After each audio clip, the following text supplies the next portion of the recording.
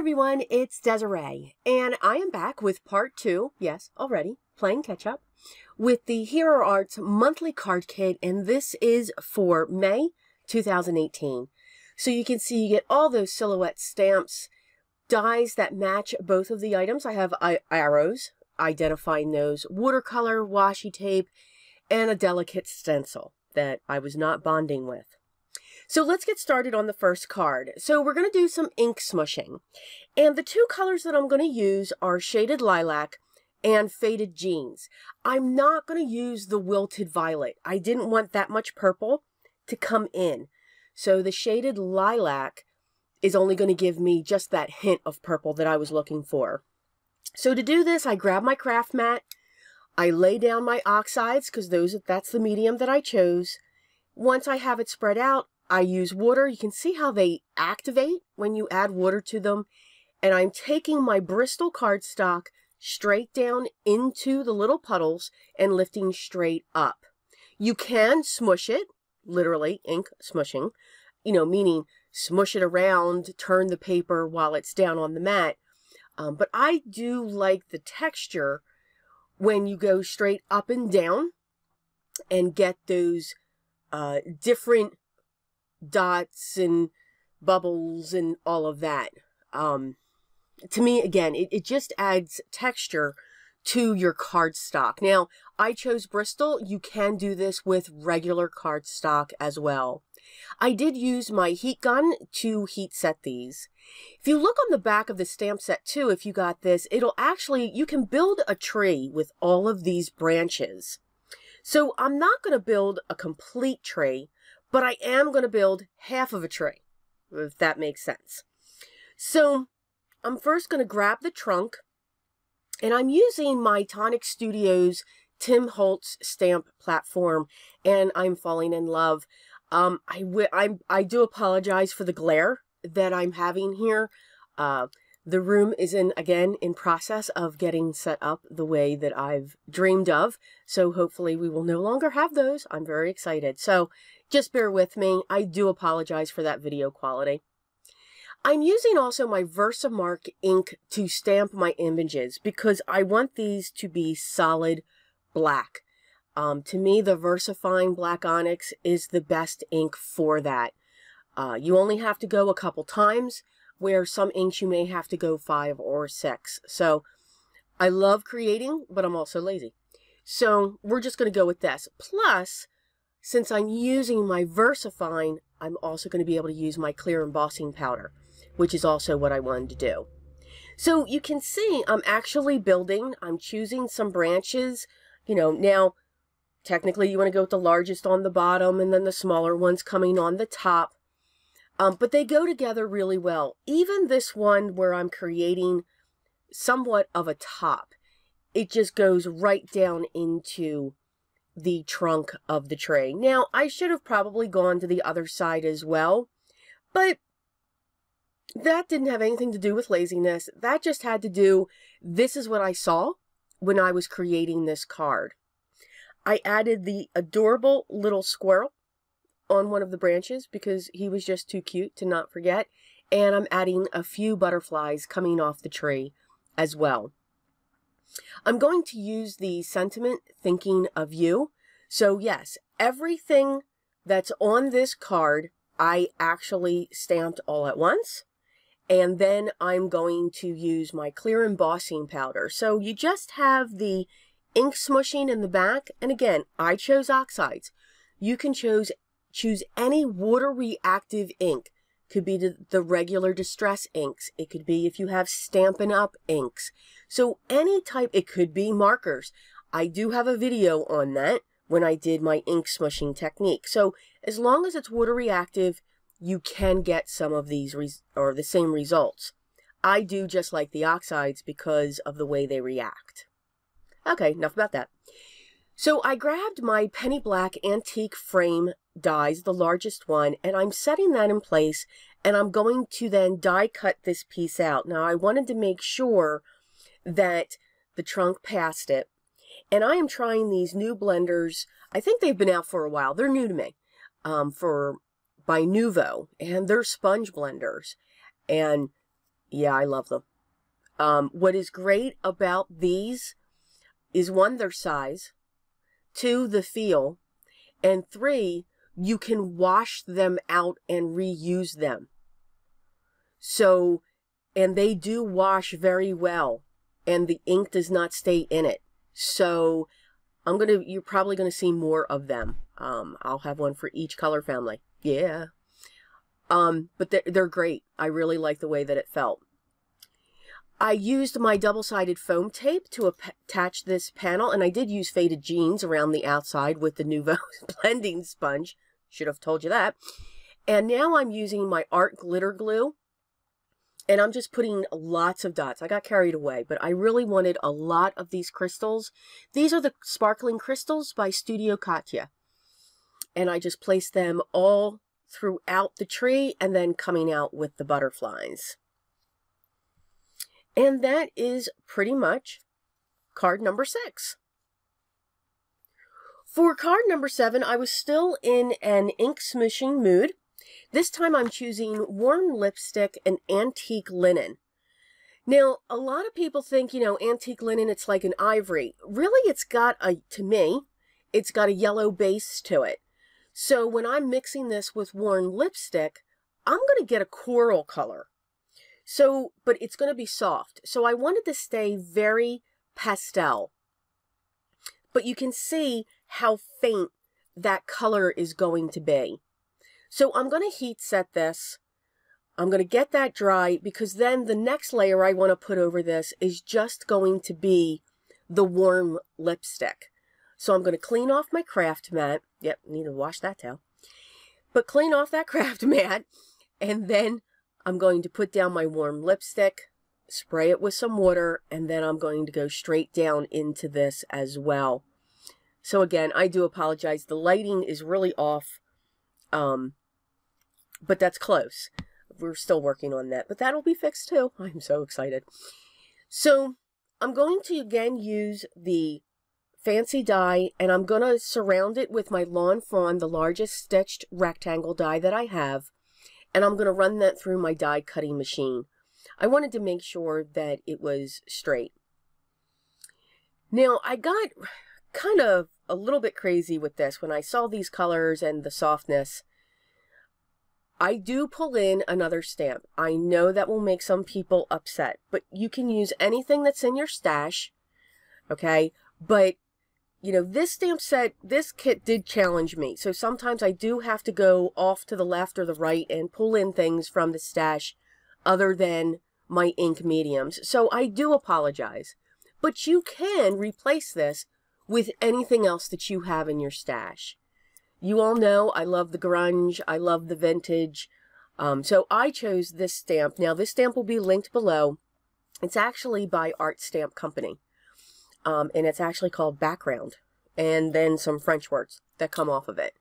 I do use it in my junk journals and my art journals a lot. But I really like that. I chose the ice spruce for my background, or for the ink for that stamp. For some reason, I just saw a lot of gray when it came to this. So this one was definitely an in-process type video, because I kind of just went where I wanted to go with it. I'm going to use my Fun Foam and my double-sided tape that I get from, believe it or not, uline.com. It's awesome, and it'll never go anywhere. It's a little pricey, but I do like the way that it works when it comes to my Fun Foam applications.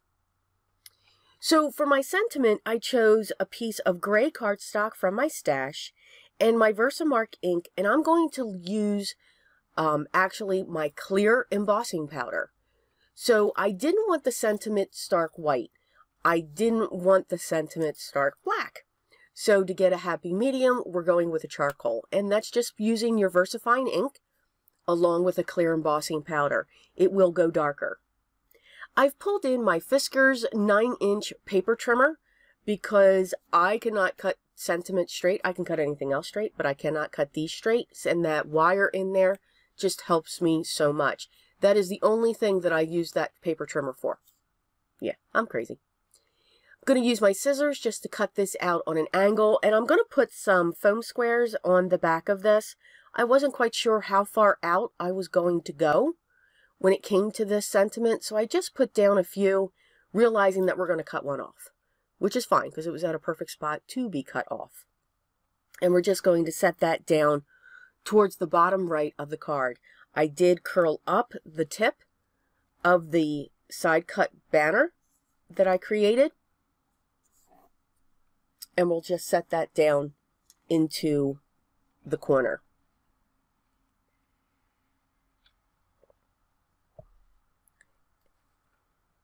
And that is card 7. So for card number 8, yep, we see a lot of green going on here. So I grabbed a green cardstock from my stash and I cut it through my die cutter with my wonky stitch die, and that piece is cut at 1.5 inches wide. In the kit, you got this beautiful washi tape. Now, some were different, so there's different styles. So the one in your kit may be different than mine. So I'm going to position this, making sure that the leaves, branches are going up. That's why I was checking that against my background. And I'm going to put 2 strips down. And I wanted to make sure that they were straight, but in the center. They are going to overlap in the center, and that's okay, because I'm going to use one of my tape runners to put down some glue. And then I'm going to use the ribbon that comes in our kit that's wrapped around our stamp set and dies when we get it. Having a problem with a little straggler piece there. And then this is the ribbon that I just want that to sit kind of on top of this. So it's almost like a monochrome of greens that I'm creating there, and it's just a border that's going to sit on the card. I was very much inspired when it came to this kit, and it took a while for me to do this, to get that inspiration going. But what really inspired me, and when I say inspiration, I will literally sit there and stare at the stamp set. I try not to go on to YouTube, which means I have a lot of videos to get caught up on, because I get inspired by them. But there have been comments of things that I've done. So I do try to stay away from that. This was something that I was inspired of. These beautiful organic leaves. They were absolutely gorgeous. Very delicate, but yet very strong when working with them. So as I kept on staring at the stamp set and the dies, I just lay out everything on my table. And what inspired me were these leaves and the branches. The branches and the fancy die. Those were the items that really jumped out at me.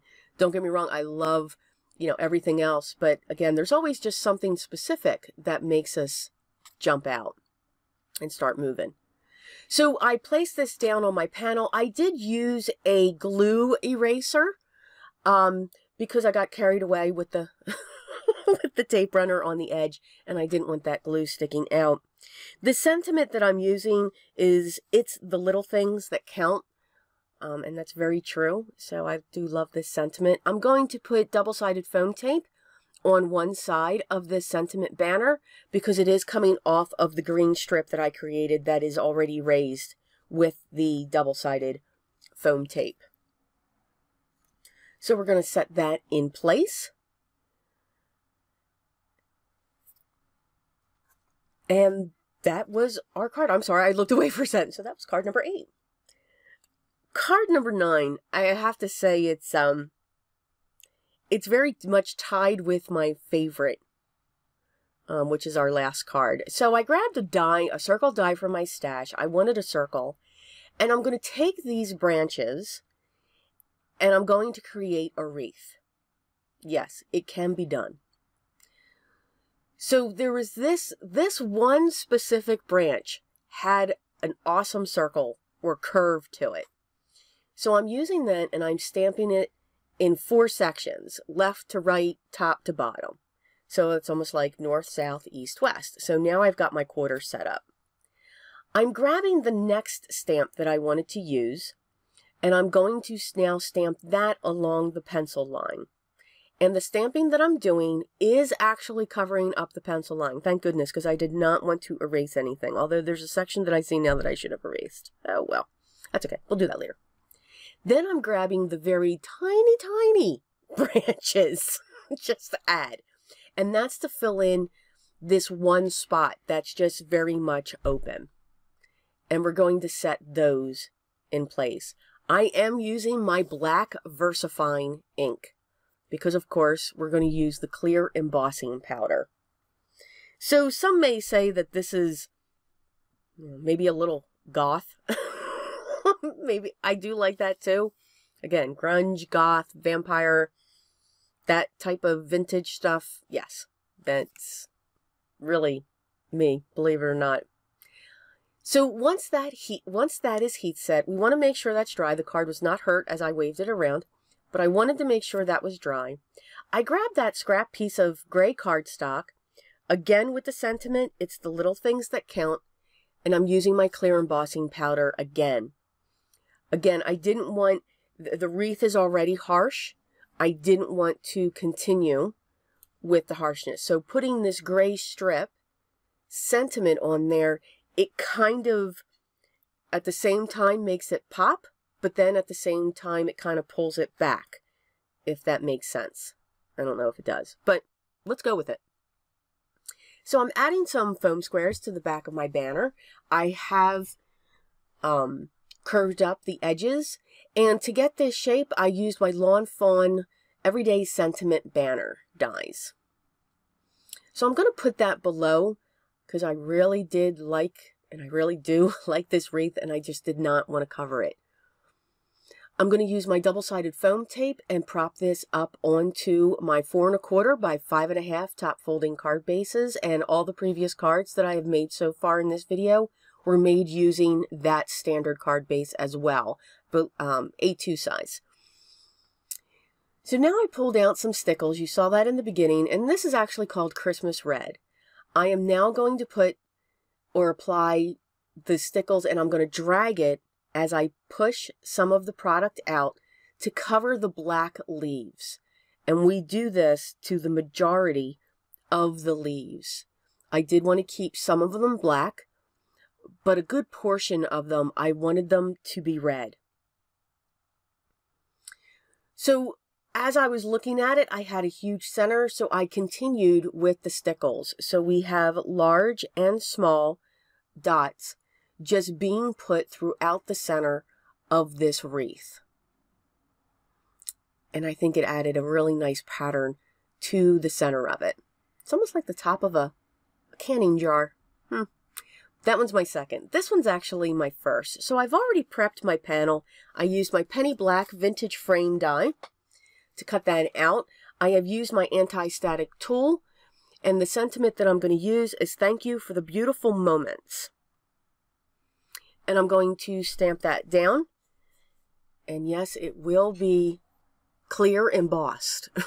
We're going to heat set that with our heat tool. And then we're going to get ready. So I grabbed one of my Memento Dewdrops, and this is called London Fog. Now remember, Memento inks was really the first inks for the alcohol markers. When they started to be the craze, Memento was the ink. I have all of the colors of Memento. I do like their inks, is because they are vintage looking. You don't get that solid impression.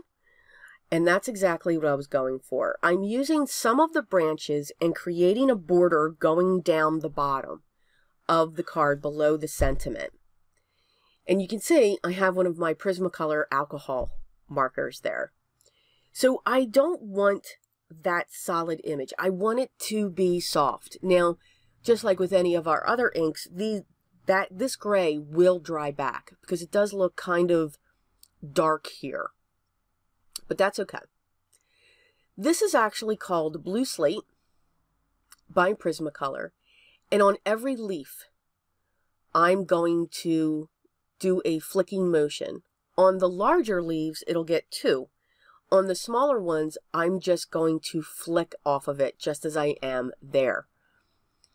To me, when I saw these branches and to get ready for something like this, I just stamp away. and see, okay, what does this look like and what does this look like? So if you remember a previous video, I took a vine and made it look like rosebuds.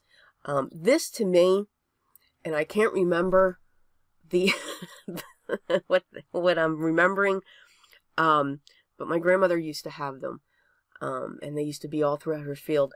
Pussy willows, the willow trees.